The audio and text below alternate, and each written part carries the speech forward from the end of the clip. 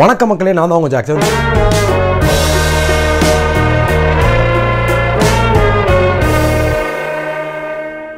வணக்கம் மக்களே, நான் தான் உங்கள் ஜாக்சன். ஸோ இன்றைக்கி ஏப்ரல் 7 மற்றும் 8 கரண்ட் அஃபேர்ஸ் பார்க்க போகிறோம். நீங்கள் ஏதாவது டெஸ்ட் பேக்கேஜ் ஆகணும்னு நினச்சிங்கன்னா கீழே IBBS கைடோட டெஸ்ட் பேக்கேஜுக்கான லிங்க் இருக்குது, அதை வாங்கி யூஸ் பண்ணிக்கோங்க.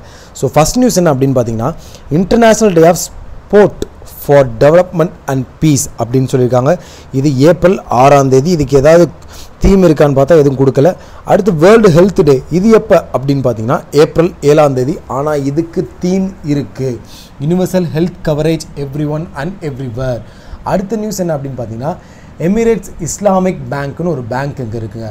அவங்க என்ன செஞ்சுருக்காங்கன்னா, ஒரு பேங்கிங் ஃபெசிலிட்டி வந்து வாட்ஸ்அப் மூலியமாகவே, அதாவது வாட்ஸ்அப்பில் வந்து நீங்கள் பேங்க்கை பற்றி டிஸ்கஸ் பண்ணிக்க, கஸ்டமர் சர்வீஸ் எதனாலும் வாங்கிக்கிறதுக்காக அவங்க வந்து இஸ்லாமிக் பேங்க் வந்து பேங்கிங் அப்படின்னு ஒரு ஃபெசிலிட்டி வந்து வாட்ஸ்அப்பில் லான்ச் பண்ணியிருக்காங்க அப்படின்னு தான் சொல்கிறாங்க.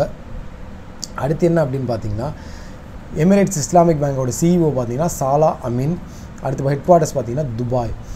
Priority sector landing certificates volume crosses 3 trillion mark.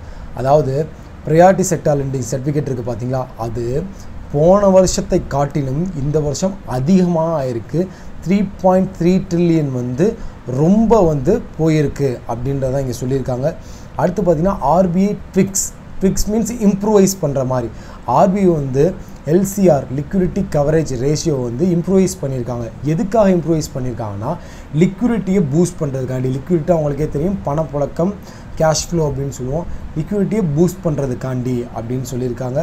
அடுத்து பார்த்திங்கன்னா ஹெட் குவார்ட்டர்ஸ் வந்து Mumbai RBIக்கு. RBI governor Shaktikant Das, deputy governor பார்த்திங்கன்னா BP கண்ணுங்கோ, விஸ்வநாதன், வைரலாச்சாரியா, மகேஷ் குமார் ஜெயின். அடுத்து என்ன நியூஸ் அப்படின்னு பார்த்தீங்கன்னா, David Malpass appointed as a president of world bank. World பேங்க்னாலே இவங்களாம் நம்ம ஜிங் யாங் கிங் அப்படின்னு நம்ம படிச்சிருப்போம். இப்போ பார்த்தீங்கன்னா டேவிட் மால்பாஸ் பாஸ் ஆனதுனால வேர்ல்டு பேங்க்கே பிரசிடென்ட் ஆகிட்டாப்புல நம்ம டேவிட் மால்பாஸ் அப்படின்னு ஞாபகம் வச்சுக்கோங்க. ஸோ அடுத்து பார்த்தீங்கன்னா, Praful Patel become first Indian member FIFA executive council. அதாவது ஆல் இண்டியா ஃபுட்பால் ஃபெடரேஷனுக்கு வந்து ஃபஸ்ட்டு இந்தியனாக இவரை தான் எலெக்ட் பண்ணியிருக்காங்க எக்ஸிக்யூட்டிவ் கவுன்சிலில் அப்படின்னு ஞாபகம் வச்சுக்கோங்க. அடுத்து பார்த்தீங்கன்னா 8 பேரில் ஒருவர் இவர் அப்படின்னு ஞாபகம் வச்சுக்கோங்க. ஷேக் Salman re-elected AFC president. Asian football confederation இருக்குது பார்த்தீங்களா, அதுக்கு ஷேக் சல்மான், இவர் சல்மான் கான் மாதிரி இருக்கனால பிரசிடெண்ட்டாக போட்டாங்க அப்படின்னு ஞாபகம் வச்சுக்கோங்க. அடுத்த நியூஸ் என்ன அப்படின்னு பார்த்தீங்கன்னா, ஜஸ்டிஸ் பிரதீப் நந்திரா ஜோக் அப்படின்றவர் பாம்பே ஹைகோர்ட்டோட சீஃப் ஜஸ்டிஸாக வந்து பிரதாப் நந்திரா ஜோக் அப்படின்றவங்களை வந்து போட்டிருக்காங்க அப்படின்னு ஞாபகம் வச்சுக்கோங்க. அடுத்து NTPC வந்து கனரா பேங்கோட லாங் டேர்ம் லோனுக்கான ஒரு டைப் மாதிரி போட்டிருக்காங்க, ஒரு அக்ரிமெண்ட் மாதிரி 2000 crore அந்த அமௌண்ட்டு அப்படின்றத ஞாபகம் வச்சுக்கோங்க மக்களை. அடுத்து பார்த்திங்கன்னா NIF அண்ட் ரோடிஸ், இவங்க 2 பேரும் சேர்ந்து ரோட் ப்ராஜெக்ட்காண்டி 2 billion இன்வெஸ்ட் பண்ணுறாங்க. NIF ரோடிஸ் இவங்க 2 பேரும் சேர்ந்து 2 billion ரோட் ப்ராஜெக்ட்காண்டி இன்வெஸ்ட் பண்ணுறாங்க அப்படின்னு ஞாபகம் வச்சுக்கோங்க.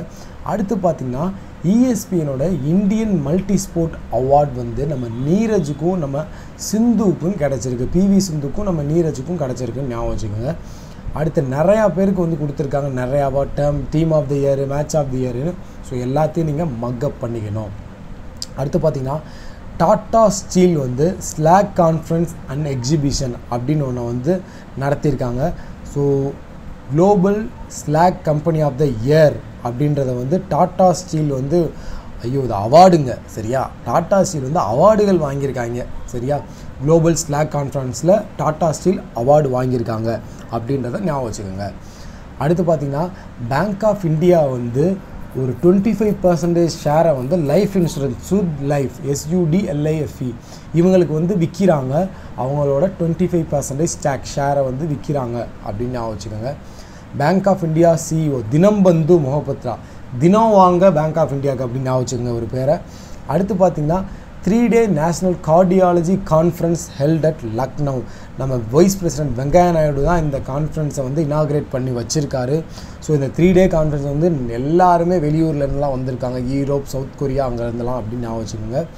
அடுத்து பார்த்திங்கன்னா, மொராக்கோ US சேர்ந்து ஒரு ஜாயின்ட் மிலிட்ரி எக்ஸசைஸ் பண்ணியிருக்காங்க. அதோட பேர் பார்த்திங்கன்னா ஆஃப்ரிக்கன் லயன் 2019 அப்படின்னு. இது மொராக்கோவில் தான் நடக்குது அப்படின்னு ஞாபகம் வச்சுக்கோங்க. அடுத்து பார்த்திங்கன்னா, Morocco capital ரபாட்டு, currency திர்ஹாமு. Complete winners of Malaysian open 2019. Malaysian open ஒரு எல்லாருக்குமே தெரிஞ்சு வருது.